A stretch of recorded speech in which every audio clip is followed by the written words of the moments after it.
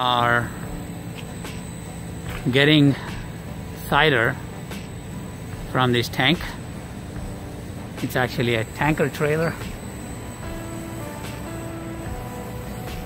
and this pump is pushing it in to the facility here.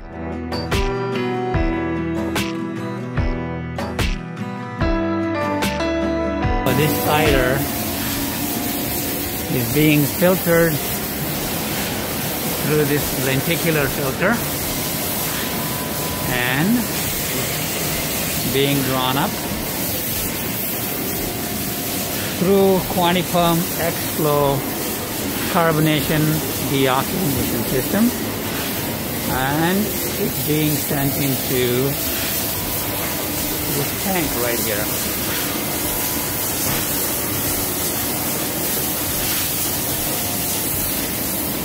Right now, I think the filter stopped to back flush, and it picked up.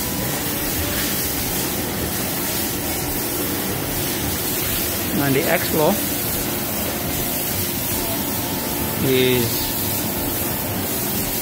picked up again, and it's holding a flow ratio of about 2.8. or 3 is it? I forgot what the number was.